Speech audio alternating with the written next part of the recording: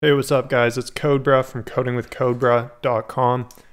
And today I just have a quick tip. If you've ever seen any of my videos, one of the first things I usually do when I'm setting up my programmatic UI is I obviously delete all the scene delegate stuff in here and set up the scene delegate and the view controller.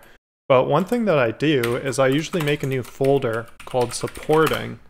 And then I take the view controller, put it out, and then put all of this stuff. So app, scene, I delete that main storyboard, assets, launch screen. I put that in the supporting, but I always say not to move the Info.plist. And the reason I do that is because if I put it in there, if I put it in the supporting file, and I want it at the bottom, looks better. And then let's just delete the main storyboard while it's lagging. While we're at it.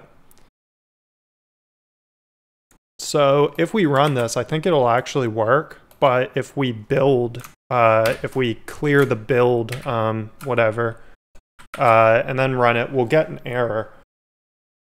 So I just looked in this project, I was just looking in a project how you actually change that, because I knew you could, and it looks much nicer. So if you come into your project, go under targets, go into build settings, and you search info.plist, you'll find down here you have info.plist file. And what you can do is you can click it, and I can't make this any bigger for you guys, but you can just put your new path to it.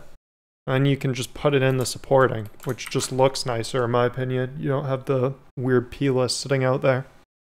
So I think I need to clear the build folder and then run it. And there you go. As you can see, you don't have to have it outside anymore. So it's like an extra step. So I wouldn't do it for all my projects, but I think that it's still something cool and useful that I thought you guys might like. So if this helped out, please like the video, and if you want more Swift videos, please subscribe. Thanks for watching. Peace.